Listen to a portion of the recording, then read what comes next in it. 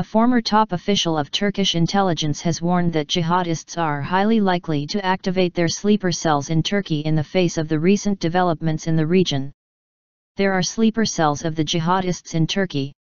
Particularly following the latest developments in Syria and Iraq, these elements that engaged in regional conflicts are highly likely to be used in Turkey, too.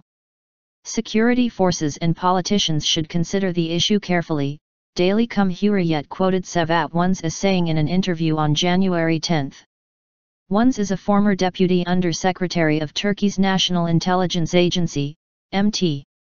Turkish authorities have been on alert since a female suicide bomber detonated herself at an Istanbul police station in the touristic area of Sultanahmet, killing a policeman on January 6, a week after a far-left group attacked another police station. Turkey have recently launched a probe on a possible link of the Sultanahmet suicide bombing, which was carried out by a Dagestani-origin Russian citizen, with jihadist groups, including the Levant, ISIL. Ankara had also offered assistance to the French authorities for the Charlie Hebdo massacre and the violent incidents in Paris that followed it in the past few days.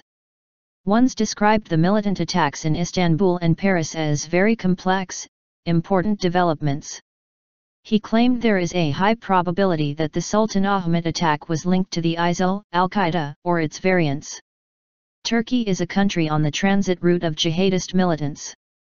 This is why there is a risk, Öneş said, adding that security forces should also take uncompromising precautions against Turkish and foreign jihadists.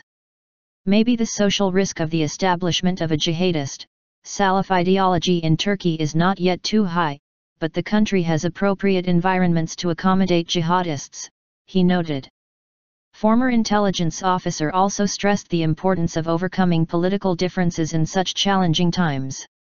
As the general elections approach, certain steps should be taken to improve the democratic system while leaving behind the discourses that encourage nationalist and divisive sentiments for sake of reinforcing masses to get more votes, Öneş suggested.